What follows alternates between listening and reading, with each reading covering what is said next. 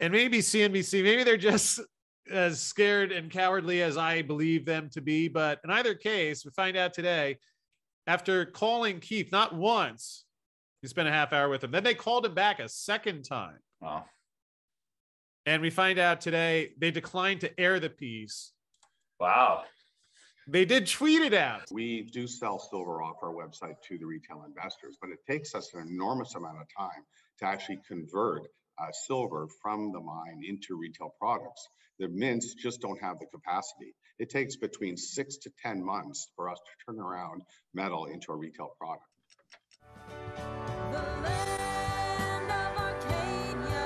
I got a message today.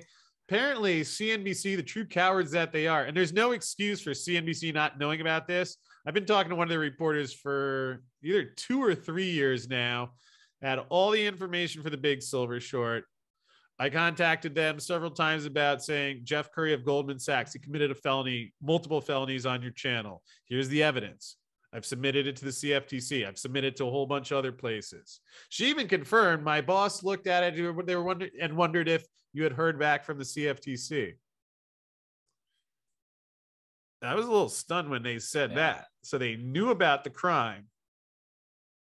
And I asked to talk to this guy still. So just for the record, and this will be settled because this is what I do in my spare time. We're taking care of this stuff. And I know some people think sometimes I get a little frosty or angry, but this is my therapy. So things like Jamie Dimon, who gets paid a $34 million bonus off of dirty money. Now I've been organizing my plans because now we have specific asset pools that any judge with integrity can freeze. So now we're redirecting the chi for the wind at our sails. And maybe CNBC, maybe they're just as scared and cowardly as I believe them to be. But in either case, we find out today, after calling Keith not once, he spent a half hour with him. Then they called him back a second time. Wow. And we find out today they declined to air the piece. Wow.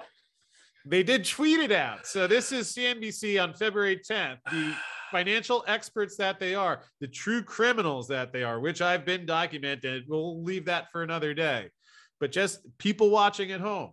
If there's someone driving around in a truck or up in Canada or elsewhere around people with trucks, and maybe there's a speaker and someone's putting this on a speaker so that other people who are already seeing the depravity of some of what's going on want to know the truth about how their money is being stolen, because it's done in a very disgustingly deceptive way that most people, unless you spend all day studying it, can't grasp. But just like, a lot of things are avoided, the CNBC declined to put it on the channel. But fortunately, Silverman tracked it down for the Arcadians and my man, Alex. Alex, now that I've talked about it for a half hour, would you like to hear the clip? I would love to. I had no idea. I had no idea. Search for the clip online, and that's interesting. That's why people. Wow. That's why real investors subscribe to Arcadia Economics and hit the notification bell and turn CNBC off, because my man Chris takes the pain for them. But here we go. There you go. And listen to all this crap just so you guys could hear. Here's their coverage of silver. Last year around this time, the price of silver futures surged 8% in just a day, touching an 8-year high on February 1st, 2021. The pop believed to be driven by online retail traders who were trying to squeeze the market. And this year, the physical silver market. Online retail traders are trying to squeeze the market. That Jeff Curry and his friends were so scared of that they, after they were done lying on this same CNBC, they actually changed the SLV prospectus specifically to protect them against a squeeze. So there's a little fear there that CNBC is not astute enough to pick up on, but I'm all over it, and I'm just getting started. Squeeze the market. And this year, the physical silver market is expected to post another deficit, only to be made worse in the coming years because of increased demand from industrials and clean technology. Alex, I'm sorry, my mind drifted. I must not have been paying attention. Maybe we can recap that. You could. Did I hear that correct? The physical silver market is expected to post another deficit, only to be made worse in the coming years because of increased demand from industrials. So we did hear, she did say that there's a deficit already. It's going to be made worse, and the price of silver is falling through this. I did hear that correctly? 100%. No. Okay. Clean technology like electronics to EVs If silver futures continue past this key technical level of $24 an ounce, miners like Pan American and others could follow suit, all while supply is expected to.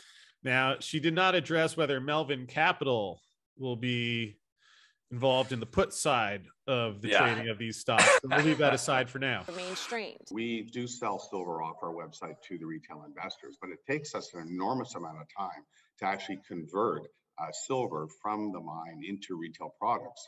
The mints just don't have the capacity. It takes between 6 to 10 months for us to turn around metal into a retail product. But can we expect?